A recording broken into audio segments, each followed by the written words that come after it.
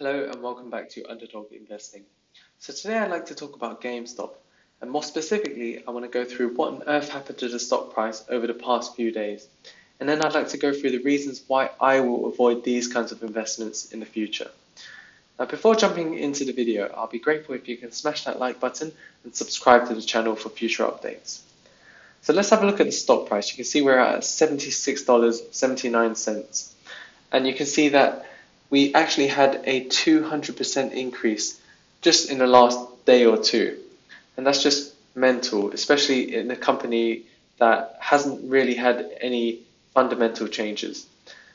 Now, let's have a look at some of the reasons why this happened. So GameStop's share price reaches record high amid Reddit-driven short squeeze. So this title actually tells us a lot of information. So Reddit-driven short squeeze. Firstly, let's go through what a short squeeze is. Okay, so a short squeeze occurs when a stock or other asset jumps sharply higher, forcing traders who had bet that its price would fall to buy it in order to forestall even greater losses. Their scramble to buy only adds to the upward pressure on the stock's price. Okay, so basically what a short squeeze is so you've got people called short sellers, and what they do is they basically borrow some stocks of a specific company, sell the stocks immediately, and they basically profit when the stock price goes down, because then they can buy the stock price at a lower price now and then give it back to the people they lent it from, and they basically pocket the difference. And that's how short sellers make money. So they profit from stocks going down in value. But what happens and what the risk is for short sellers is when the stock price actually goes up in value.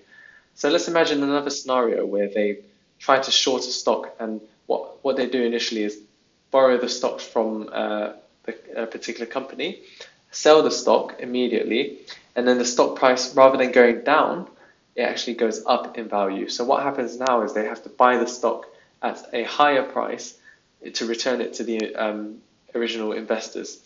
And this actually makes them lose money. And the issue is, the higher the price of the stock they have to buy it at, the more money they lose.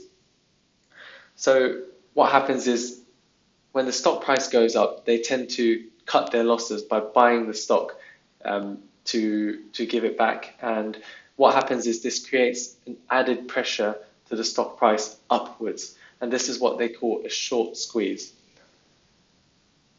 Okay, so that's a short squeeze. And then the second part is Reddit driven.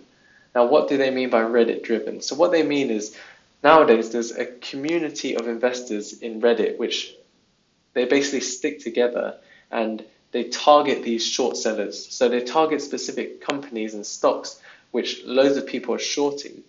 And what they do is they basically invest loads of money into that company. And that basically screws over the short sellers, because that creates an increase in the stock price. And now the short sellers have to cut their losses by buying the stock at a higher price and giving it back to the investors. And what that happens is it results in an artificially created short squeeze. So that's basically what's been going on with GameStop, and other companies have also had similar problems. Now I'd like to talk about what I think about this whole situation. So personally, I'm not keen on either short sellers or these people on Reddit who are basically creating these short squeezes, because they're both basically manipulating the market in the short term for their own greed, right? And short sellers are just doing it in a way by profiting from companies going down, so they create negative news, whereas these Reddit investors are basically creating artificial short squeezes and manipulating the market.